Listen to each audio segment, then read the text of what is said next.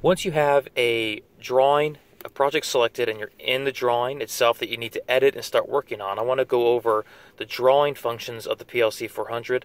Now, the one caveat to this, or the one thing I want to say about this is the software is always updating and improving. Hilti software back office is extremely good of responding to customers' needs and what they're hearing from the field. And so always make sure, like I said, when you get a chance, put this on Wi-Fi and see if there's an update. I would say do it monthly. There might be, they come out with updates as regularly as they can to keep the software improving. But I'm going to go ahead and work on this project. And once I press that check mark, it comes back to the screen. And even though it doesn't say anything, I know that that project I just selected is my active project. Right? So here I am at 321. I'm on this job. I'm going to say check. Comes back to the screen. I know that that's the one I'm working on.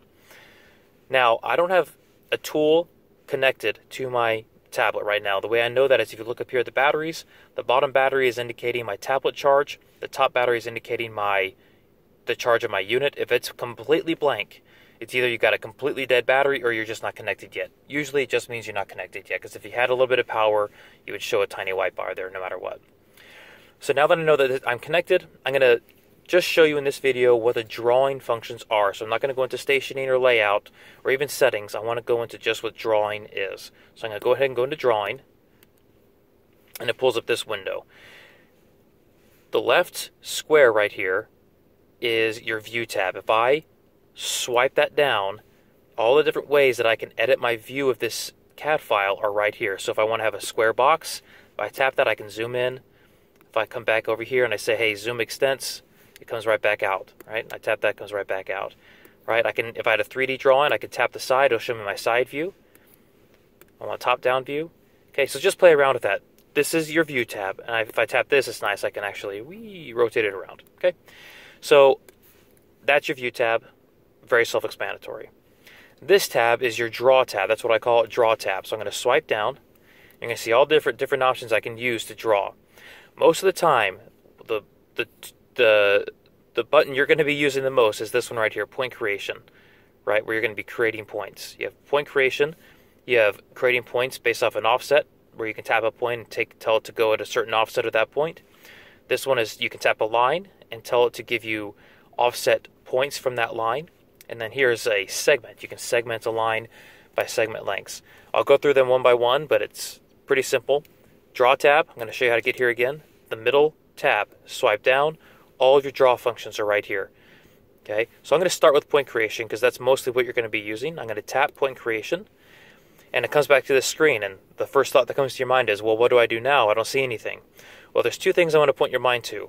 On the left side, this little arrow is the menu of points that you've already created. I have not created any, so it's blank, but I'll show you how that populates as we go on. So I'm going to close this by expanding it and closing it again.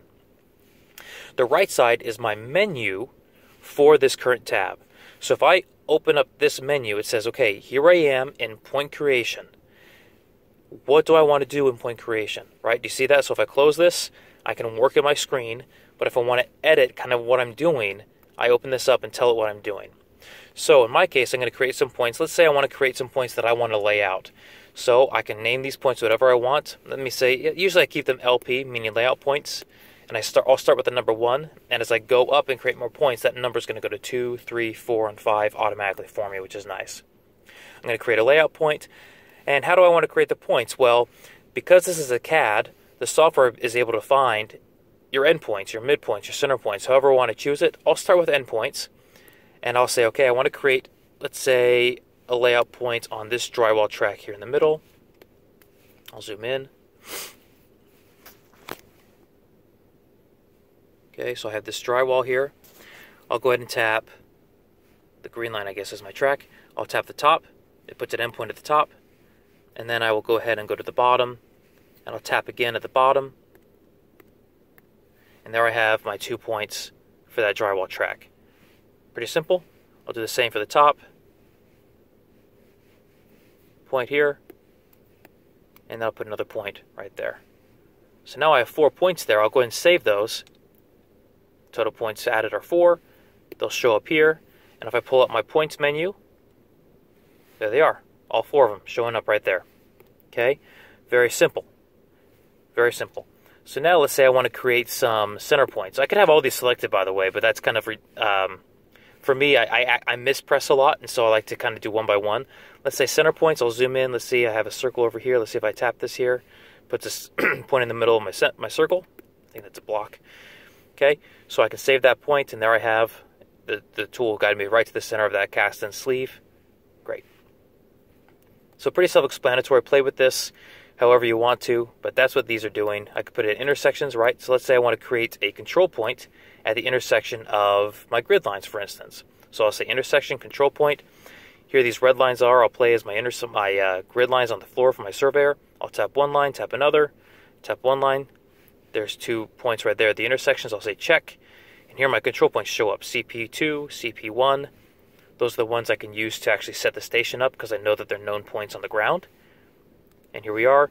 CP1, CP2 show up at the top, and then it goes down to layout points. Okay, so I'm able to create every single point I need to get started. I have my control points in here, my layout points in here, and I'm good to go. Okay, so that's point creation.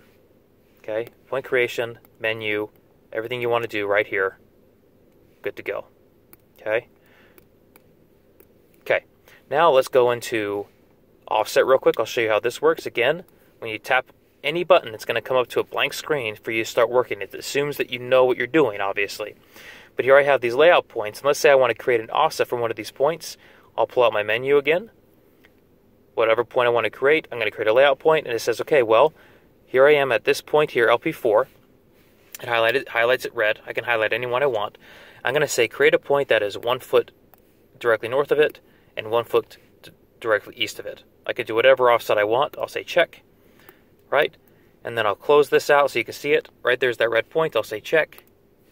And you'll see it now just created that offset point. Again, it's only working in this case for this offset, creating a point directly north or east of it according to the CAD. There's another route you can go if you need to do angles, and I'll go over that later, but that's how you get that offset point. That's how you use that function. Very simple. And then here, offset lines, right? So again, comes up to a blank screen when I tap it. I'll go ahead and tap a line. Okay, it already is populating some points for me, but let me show you how it's doing that. Let me zoom out so you can see a little better. Okay, so I'm going to open up my menu. Here's my points, offset point creation. I'm going to create some layout points, and according to my line, it's asking me how far apart I want these points to be. So let me change this to just 1 foot each so you can kind of see what it looks like. I want my points to be separated by 1 foot. Okay, obviously I have a ton more points now showing up. And I want them to be offset 1 foot, or whatever I want. Okay, so there you go. It gives me a direct offset from my line, and every single point is exactly 1 foot off of that line. I can just say check, add 12 layout points, and there you go. There you have it. This is really good, for instance, when you offset. Let's say I want to offset this radius. Look at that. Exactly 1 foot offset. I can, if I needed to create that exact radius in the field, done. Right at that offset. Hope that makes sense. All right, so now I'm going to jump into this final one, segmented line. So now it works the same way as you just saw. I'll tap a line, but instead of doing the offset, it does the opposite. It does it right on the line. So now layout point, but I can do something a little bit more unique now. I can separate it by an exact number of segments, so I can segment the line equaling to 5 segments, 4 segments, or I can choose to say I'm going to give it a segment length and tell it to give me a segment length of, let's say, 1 foot each, right? Okay, and then it'll segment it out for me. Super convenient. Oh, I typed that one too. So I can tap all the lines I want, and it'll segment all of them that many times. Pretty self-explanatory. Just play around with that. Okay, so I have all those. That's point creation. That's how you create all your points, and it's super convenient. Now let me jump into really quickly these CAD drawing functions. If I tap draw, right now all this is connecting 2 points. If I want to connect these 2 points by a line and create a line, I'll say check. Voila, I just created a CAD line in my own CAD, and now I can go ahead and segment that line if I need to, or I can create a point at an intersection of that line if I need to, right? So here we go, create an intersection. These 2 lines, it'll generate a point, right? So that's how that's convenient. You can draw lines within your own CAD by using this function, right? Point 1 to point 2, right? You see how I'm doing that? It's just jumping around. That's all that does, and play around with that. I'll go ahead and delete that line. Check. Gone. All right. What if I can delete? Yeah, you can delete lines you create, but you can't delete lines of the original CAD. Okay. So that's what that draw function is. This one's pretty self-explanatory. If I give it 3 points, it'll give me an exact radius on those 3 points to fit that circle. All right. If I give it 2 points in a radius, I can select 2 points. And over here, I can say specify a radius of whatever I want. My math might be way off for this radius to work. Yep, too small. But if you know the 2 points in the radius that they're supposed to fall on, you can specify it, and it'll create that for you. All right. And then here, if I give it 3 points, it'll close the circle for me instead of just giving me an arc. Right? That's it. That's how simple that is. And if let me say, I'll go ahead and save that CAD entity, and then if I say, oops, I didn't mean to create that, I'll go over here, press delete. I can delete actual things I've drawn on the file. All right. I went there pretty quick, but draw a line between points, create an arc with 3 points in your CAD, give it 2 points in a radius, and it'll create an arc. Give it 3 points, and it'll create a circle. Delete things you've drawn. Point creation, I went through these. And then these options down here, Kogo, okay? First one is I want distance between 2 points. Again, comes up to a blank screen. I want a distance from this point to this point. I open up my menu, and it tells me all the information about those 2 points. Horizontal distance, 3 feet. What's the angle it's coming at, etc. Okay. One thing that's nice about this, I'll go ahead and keep that window open for a second. Let's say I wanted to know the distance of this point from this line. I could tap the line instead, and it'll tell me the exact offset from that line, and it also how far away I am from how far down this line I am to get to that point. Right, I'm 6'4" from, I believe, one of these corners. I'll have to figure that out. Okay, but the thing is, I know that I'm 12 feet away from that line. Pretty nice, right? Okay. Now you got to be a little careful because watch. Let's say I want to know my distances from this point to this point here. Sometimes you accidentally mispress and you press the line instead of the actual point. Right? So just kind of be careful with that. It's something I know that the software team at Hilti is probably trying to figure out to get it a little bit more easy to press, different entities. But again, it'll get worked out as you go. The nice thing is it works as it goes. And then here, angles, right? If I just want to tap 2 lines and I discover their, 2 points and discover their angles to a third point. Bam, bam, bam. LP4 is the middle one. That's a 64-degree angle. So it's a nice way to check your angles as well between points as well. Area, I believe I could just tap points and it'll give me the area of those points as well. Right? Perimeter, area, everything. Okay? Information, I guess I could tap an entity and it'll give me the information of that entity on the CAD. I think I can tap anything. Yep. Align. Right? I don't know how often you'd use that, but that's how those things work. So that is how to use the